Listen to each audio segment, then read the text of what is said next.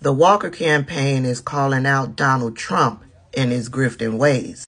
I mean, I don't understand why they're just finding out about this and speaking out on it, because TikTok busted this last week. Walker campaign tells Republicans to stop deceptive fundraising in the Georgia runoff. However, it's not Republicans. It's Donald Trump. The campaign first noticed the problem on Saturday when Donald Trump sent out a Save America email asking donors to donate immediately. But when making your donation, if you aren't paying attention, 90% of your donation goes to Donald Trump, while only 10% goes to Walker and his campaign.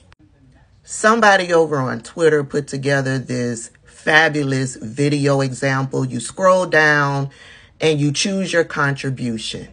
Once you choose your contribution, you will notice that 90%, $90 goes to Trump, $10 goes to Herschel. They did another example with a $1,000 contribution. 900 Trump, 100 Herschel. Thieves! And after the Trump campaign was called out on it, they switched it up. It's now 50-50.